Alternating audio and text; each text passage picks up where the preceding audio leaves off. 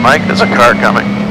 Oh, don't mind us. Nope. We're just going out for a Sunday drive. Nothing to see here. Nothing to see here. William, the fit and finish on this thing is really, really cool. Let me just see. I'm happy with it. It's pretty tight. Yeah. Wow. That feels pretty good.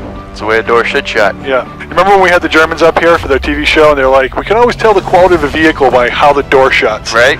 And they're like, that door shuts so awesome. Now, one of the coolest things about this is it's a paddle shifter.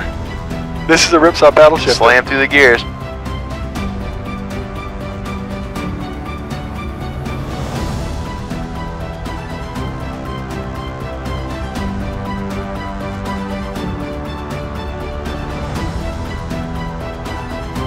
Wow, this thing handles.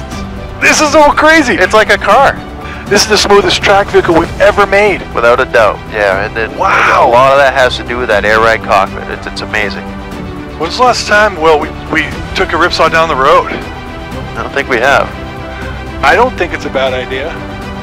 I mean, I've said that before and had it be a really bad idea. I won't comment. Alright, we're going to go after this car. If anything comes, we'll just... Up the road. Yeah. Clear right.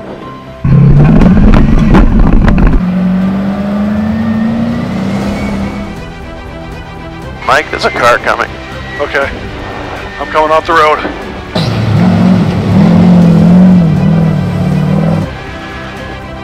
Oh, that was fun.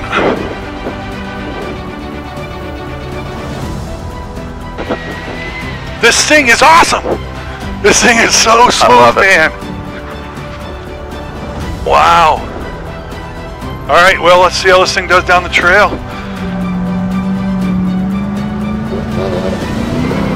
Yeah, man, this thing is just, you know, it's almost like it drives itself. It's comfortable. And that's the key, like we do not feel like we're driving in a track vehicle. Right. You know, all those times when I worked in the construction site driving a dozer. Oh, I know. You know, Shaking or an excavator, or even a snow machine, you know, like one of the graders.